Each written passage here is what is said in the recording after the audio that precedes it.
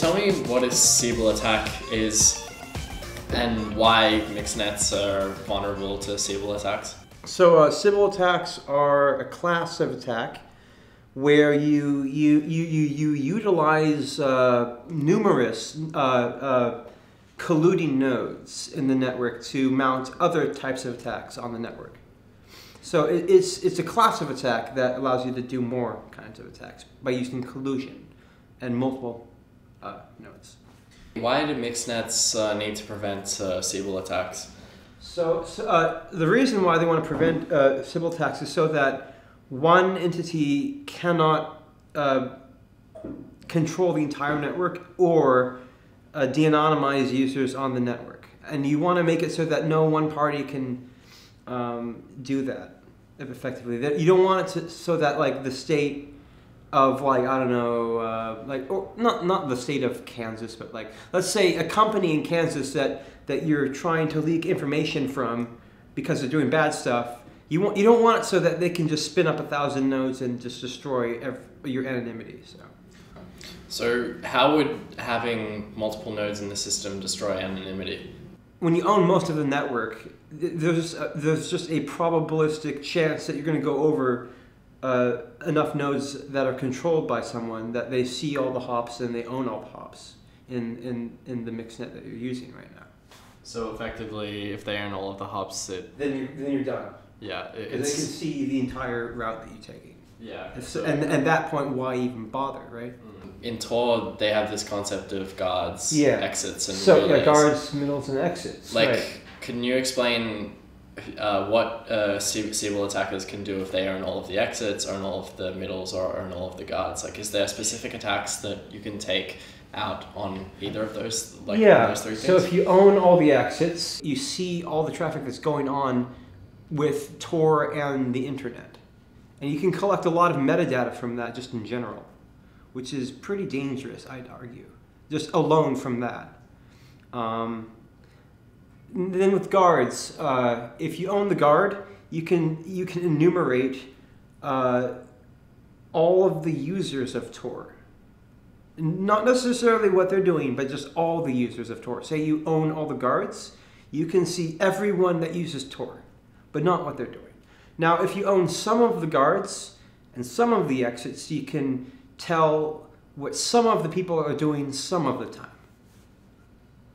But like you can correlate sometimes, if you get lucky, if someone uses your guard and your exit, then you can infer via the traffic shape, if you will, which is, you could say the traffic shape is how much traffic you're using over time, right? You can infer just by looking at the edges that this client at this guard and is using this exit for this time. You can correlate that. You don't need to look at what's in it, but you can tell just from the traffic shape itself that that is a correlation there. And of course, if you're the exit, you can see exactly what's going through as well. Because LLARP is a layer 3 protocol, what advantages does that give it over something that was written on layer 4, for example, Tor? Well, that would mean that if you're using an anonymous layer 3, that would effectively mean you can do everything that Tor can do, but more. Because not only can you do TCP IP, you can do UDP IP, you can do ICMP over IP. You could do exotic tunneling protocols over IP. You could do Ethernet over IP. Whatever over IP. So with that, because you have a layer 3, you have IP that's anonymized. There's so much flexibility there. You can do anything. You can do almost, if not literally anything, you can do on the internet now anonymously over LLARP. And that's not the case with Tor? Well, it's a hack. If you want to do IP over Tor, it's not that good because you're constrained to only TCP. So I guess maybe the two more used internet protocols are TCP and UDP. Can you explain the difference between those two protocols? Sure. So TCP is a protocol that ensures that data is delivered in order, so that when you send, it's like a stream. You want to make sure everything gets there in the order that you want it to. And that requires you to ensure that you have this three-way handshake, and then you send data back and forth between each other, and you have retransmissions to make sure that things are sent in order, and if things are dropped, they're resent. So it ensures order between two people on the network. The UDP is just you send packets and hope they get there. So functionally, what does that mean for the user, for example? When would you use UDP? And so when would you UDP is mostly used with protocols that can handle loss and with packet loss. Like DNS can handle a bit. Voice over IP applications. Most, if not all, game protocols. And stuff like video streaming? No, video streaming is mostly done over HTTP nowadays. Like YouTube is all done over HTTPS and HTTP, which is TCP based. Okay. What is a hidden service? So a hidden service is effectively, instead of accessing the internet, you're accessing someone else on the network anonymously, where both parties involved are anonymous. And it's the idea of hiding a server so that you don't know where the server is. Instead of knowing where the server is on the internet, it's somewhere on the network and you don't know where it is. So both sender and recipient are anonymous. And how is Loki going to do hidden services? ITP uses what are called tunnels, and those are uni-directional forwarding of packets from router to router. And you have an inbound, so you have an outbound tunnel and you have an inbound tunnel. Right, you have outbound and inbound. And those are two separate, distinct paths, right? And when you want to talk to another person's inbound tunnel, you send out of your outbound tunnel and it goes to the inbound tunnel and it hops between tunnels. That hopping between tunnels is very annoying, and it is where most of the packet loss in ITP happens. But there's a trick that I figured out that you could do with ITP, where you would build an outbound tunnel that ends on the beginning of the other person's inbound tunnel. And with LLARP, that is required in order to talk to another hidden service, is that you are required to align your path with the other path for it to actually work at all. So does LARP use bi-directional? Or Yeah. So tunnels? LARP does use bi-directional paths, or let's call them paths because they're bi-directional. So the paths are bi-directional. When Alice wants to talk to Bob, where Bob is a hidden service, when you build that path that aligns with Bob's published service, you are guaranteed to have a full duplex connection and path set up so that both parties can immediately exchange packets without having to do any extra steps. It's just established, it's there, it works. Can you explain the incentive structure around Tor? Like, is there an incentive to run exit nodes or relays? Or well, sort of there's an incentive, but it's not a good incentive. An incentive that exists with Tor to run an exit would be to collect data and to spy on people. That's the only incentive, really, other than altruism, which isn't really an incentive, I think, at least. But like the only kind of incentive that exists is a negative incentive. Do Tor or I2P make any effort to prevent Sybil attacks? Can you explain how Tor does it?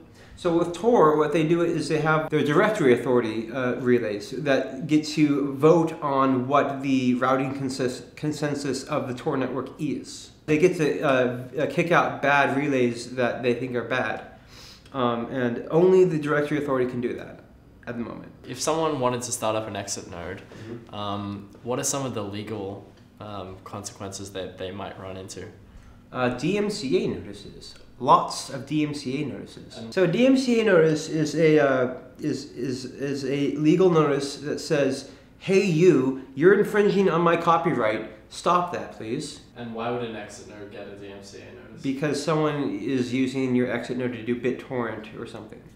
What are the biggest open issues of the Mixnet space? You don't want to have to port your software to use the Mixnet. You don't want to have to care that your software is using it. You just want it to work. You want to press a button and oh, hey, we have the Mixnet on, and it just, everything is working. So Tor has a really good packaging of Tor browser where you just open the browser, it works, it has this magical portal to the anonymous internet access, right? That is good for web browsing, but if you want to do anything else, it's a pain. Because you have to you have to either make your own version of Tor browser just for this protocol or go without it. And that can be a really big pain. But with something like Lokinet, what you get is effectively well, it is a VPN tunnel. It's just an anonymous VPN tunnel because it's going over multiple cascading hops to the exit that shift. With a VPN tunnel, you're just shoving everything over that tunnel at the end of the day. And that is a much cleaner, simpler way to package things for anonymous internet browsing. If you have it on, all your traffic goes over it. If it's off, it doesn't.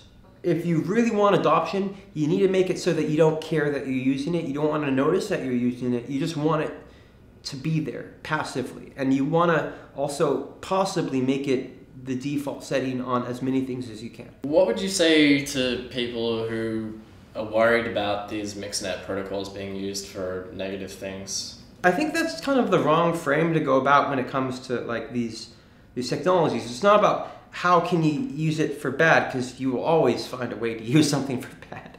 I think that the key thing here is figuring out what good can you do with it, and not only what good can you do with it, but how can you make it such that the good overshadows the negative aspect of it. The tool should be separated from the user, right? Because the tool isn't doing bad, right, necessarily. There are bad people out there, and we need to protect ourselves from those bad people. And we can use all sorts of tools to do that. If you could create an imaginary Mixnet with all of the properties that you wanted, what would be kind of the top 3 things that you would look for in that Mixnet? Trust agility, which means you can change who you want to trust very fast without having like a hard-coded list of you must trust these things, not things, but you must trust these parties involved. I'd say the next one would be Sybil resistance, which I don't think you can fully mitigate, but you can definitely deter. And then I'd say you want to have it such that it's transparent. You don't care you using it. You don't need to port your application to use it. It just works. So do you think LLARP or Lokinet moves towards those Yeah. goals? Yeah, I think it's definitely going to make a lot of things a lot simpler, a lot easier to use from the user point of view. And we're going to aim to make it faster than Tor. What's the difference in terms of routing between I2P and Tor? It really is layer 4 versus layer 3. I2P provides a pseudo layer 3, whereas Tor provides anonymous TCP extending of TCP streams. And that's layer 4. So at the end of the day, it really is about layer 3 versus layer 4. What technology specifically are you most excited about that you're trying to implement, or that you think you can implement in the future in Lokinet? It's probably the Sybil resistance. That's the key, because I don't think anyone has actually gotten close to solving that in an elegant way like the Loki people have figured out. They showed me this really interesting kind of economic model that actually incentivizes not honking, but good behavior on the network.